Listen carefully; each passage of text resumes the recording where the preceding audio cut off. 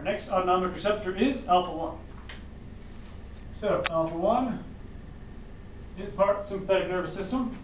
Looks like a little fish. So I can draw a little eye. So the eye tells me IP3 DAG. And it tells me this has the sympathetic effect of the eye, which of course is to dilate the pupil.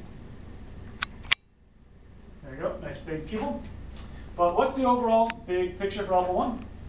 Alpha-1, now I'd like you to take a little piece of wire, or even string, or even floss, if you'd like.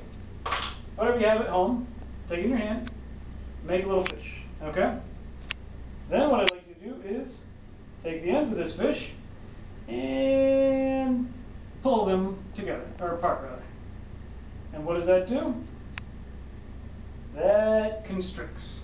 So alpha-1, big picture is that it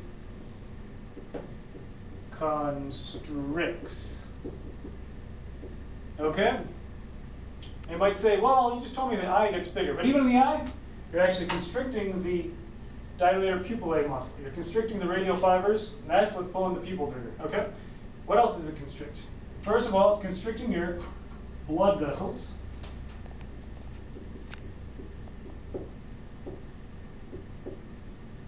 It's constricting your sphincters, like your internal urethral sphincter, your external anal sphincter, keeping you from peeing and pooping. So GI, let's say GU. It constricts the uterus in pregnancy, so it's basically pumping, it's helping to push that baby out.